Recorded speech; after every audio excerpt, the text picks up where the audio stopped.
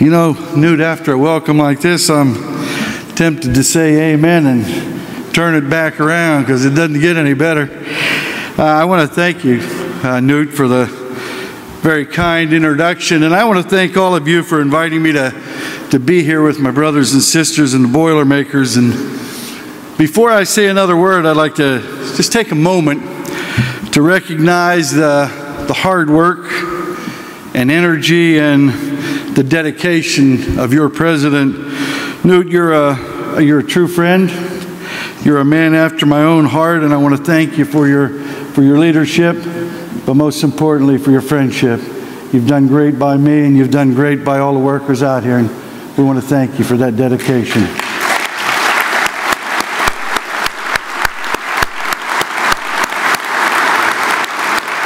And Secretary Treasurer Bill Creedon, I want to thank you for your hard work and your friendship. And I got to tell you, if you're ever shooting sporting clays, you better take your President and Secretary Treasurer if you want to win, because they're pretty good shots. And I want to thank all the leaders in this room right now, quite frankly. First and foremost, every last one of you stepped up and you participated wholeheartedly in the fight for the Employee Free Choice Act. You invested your time, you invested your energy, you invested your money in that effort. And although we haven't yet won the comprehensive reforms that America's working people need and deserve and ultimately will have, that fight helped to bring us a National Labor Relations Board that's actually doing its job and protecting workers.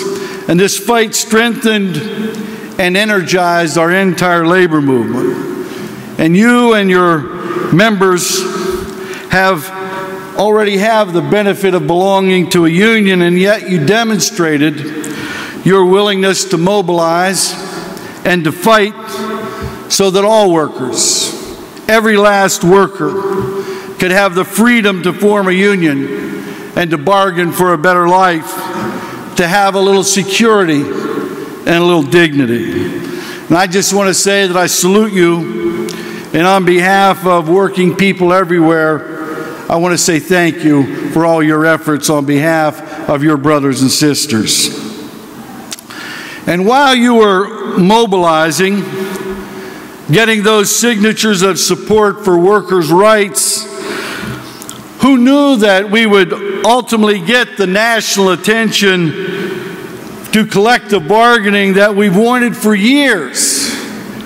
Thanks to an outrageous, overreaching governor in Wisconsin named Scott Walker, we were able to have that debate.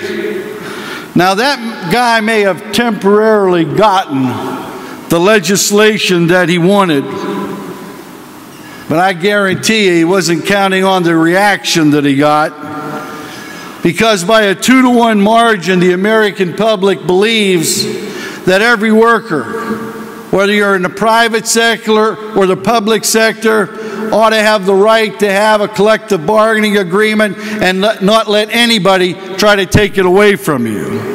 See, that's what he hadn't counted on. But if we look around the country today, from the Midwest to the West Coast and to Washington, D.C., we've got too many Scott Walkers on the loose. And see, they're attacking every progressive voice that's out there. They do it in little ways and big ways. They started these voter ID laws. Well, that sounds like a great idea. We'll have to show an ID. Well, let me tell you what happens in Wisconsin because of that voter ID law.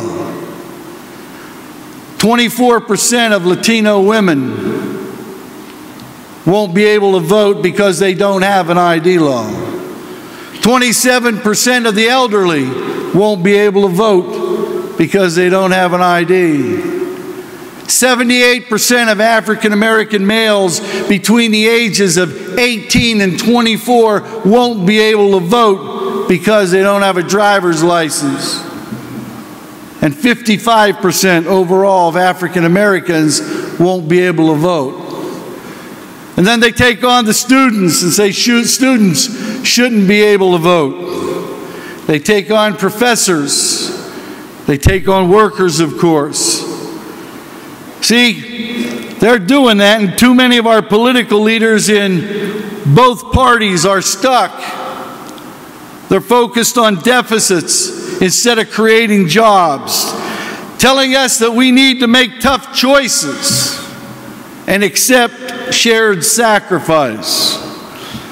But working families, young workers, seniors, people of color, poor people, and people with disabilities have been doing all the sacrificing, while billionaires get tax cuts and corporations get incentives to export more good jobs overseas. It's insane. And for the good of our countries, it has to be stopped. See, we need to be asking our leaders, who got us into this mess? It wasn't working people, I can tell you that. The people who got us into this mess are getting off scot-free. And too many politicians, far too many politicians, are letting them get by with it. You see, brothers and sisters, as we look ahead, we see that the stakes for the future of working families are very, very, very high indeed. And we know that when it comes right down to it, we can't look to anybody but ourselves to get working families out of this economic mess. You see, really, it's up to you, and it's up to me, and it's up to us to build a labor movement up so that we can once again lift up all working people like we did in the 40s and 50s and 60s and 70s. So that working families can have a level playing field and have a full voice in the workplace and in our democracy. See, and to do all of this,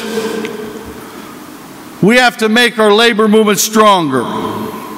You know, the most important political action we can take isn't electing any politician, and it isn't voting for any party.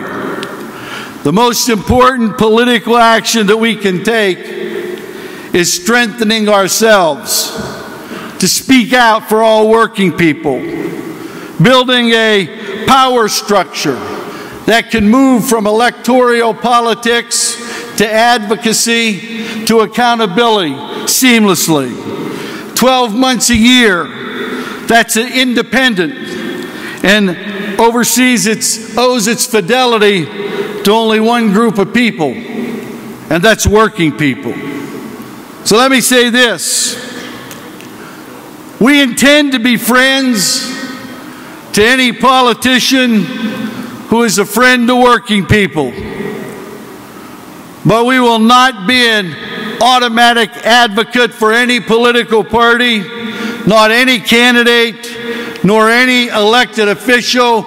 We won't be their ATM machine. It's time for them to support working people, create jobs, and create an economy that's shared by everybody, not just a very few people at the very top.